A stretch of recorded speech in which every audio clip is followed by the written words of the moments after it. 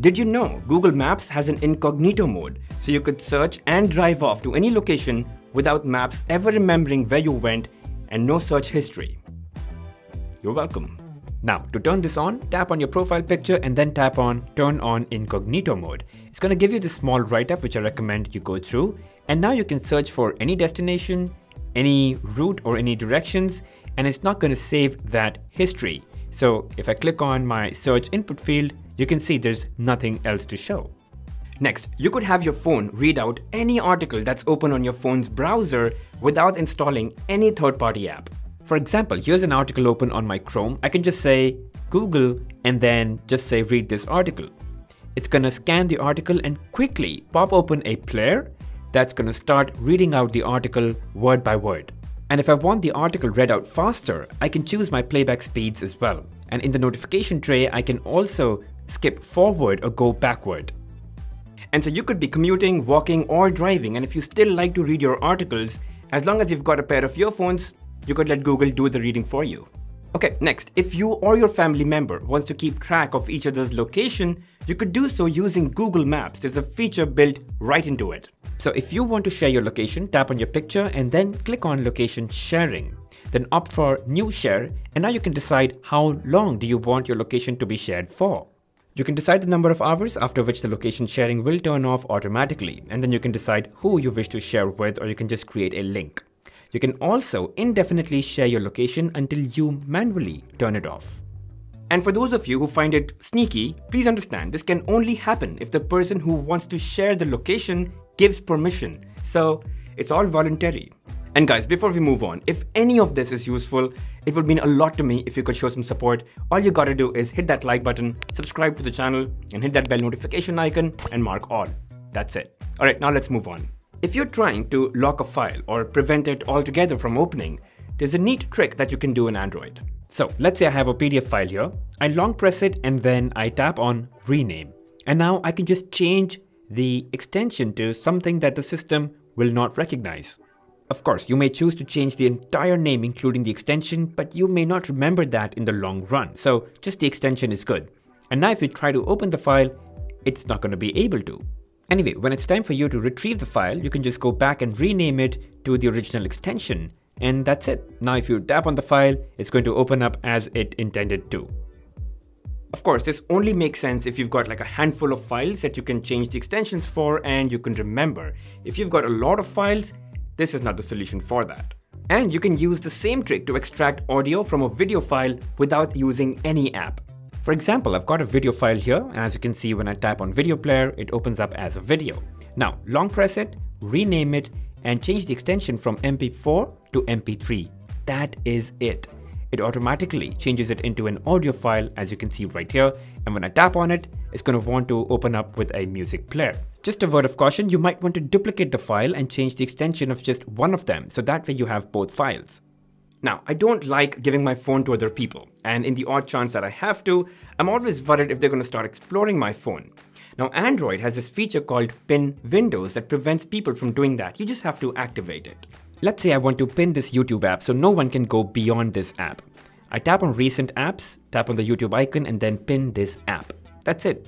Now I can be within YouTube, I could go full screen, I could go back and play another video, but I would not be able to leave YouTube at all. And if you see, I cannot exit the app, I cannot go to the home screen, I cannot tap on the recent apps menu and jump into another app. The only way to exit this is if someone knows the pin or the pattern to unlock. So you tap on the recent apps and the back key together and then put in the pin, and that's how you get back outside. Now to activate pin windows, just go into settings and search for pin windows and then just make sure that it is turned on. And that's it, that's how it's done. And I think it's a great feature for parents because they tend to give their phone to their children or babies. So yeah, put that YouTube video, pin the damn app, and they can't do anything funny. Next, let's say I search for something on Google and then I tap on the first search result.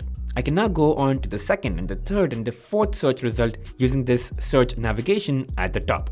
Now this is not turned on by default, but you can turn it on using Chrome flags. So open up your Chrome and then type in Chrome flags as you see on the screen here, and then search for search. You'll see something called as continuous search navigation. Just make sure that is enabled. That's it. Another quirky little flag that you can activate in Chrome is the Dino widget. So just enable that and then go into your home screen, search for widgets, and you'll see that the Chrome Dino widget shows up. Or you could open up the Chrome widgets and get the Chrome search widget out, but this time it's going to show the Dino widget to you as well. And yeah, like the regular Chrome search widget, it's going to do everything that it generally does, which is, quickly open up incognito mode or the Google Lens mode. But now, at will, whether you're online or offline, you can play the Dino game whenever you want to. Now, generally, if you have a non-Google Android phone and you want to look at weather, you open up Google, search for weather, tap on today, and then you start looking at the forecast. It's a pretty long process. But here's what you can do. So the next time you search for widget, tap on the overflow menu and tap on add to home screen. When you do that, it creates that weather widget that you get with Google Android phones, but on a non-Google Android phone now. And now when you tap on that widget, it directly opens up on the weather forecast. And yeah, that's how you get it on your Android phone as well. And lastly, I wanted to talk about routines. That's a feature built into Google Assistant. So if you go into Google, tap onto your profile picture, go into settings and Google Assistant and search for routines, you'll see that it's right there. What it does is that with just one command, it can do multiple things sequentially for you. In fact, there are a few routines that are already made for you. For example, if you said good morning or tell me about my day, these are the series of things it's going to do. You can obviously modify this, but more importantly, you can add this to your home screen. So you don't even have to say this to your Google Assistant. Just tap on the widget that's on your home screen and it'll execute all of this. This one, for example, is made for you when you're about to hit the bed. So you could say any of these phrases and it's going to do all of these things for you. What you can also do is play a specific song or artist or playlist. So you could go into music and you can just type it out here, and under music settings, you can set which player you'd like to use. And you can completely create a new one all by yourself. So a lot of times, for example, I get into a meeting, I forget to turn my phone into D&D mode. So I quickly created a routine wherein if I tap on it, it puts my phone into D&D mode for 15 minutes and then takes it out again. So with just one tap, it gets into D&D mode and 15 minutes later comes out of it. And now I can place this onto my home screen. So as soon as I'm in the meeting, I just have to tap on it and that's it. I don't have to activate Google Assistant to be able to do that. Alright, and that's it guys. Now if this video was helpful, you're gonna love this video. Make sure you check it out. And as always guys, if you did enjoy watching this video, make sure you hit that like button, subscribe to the channel, and hit that bell notification icon. I'll see you guys in the next one.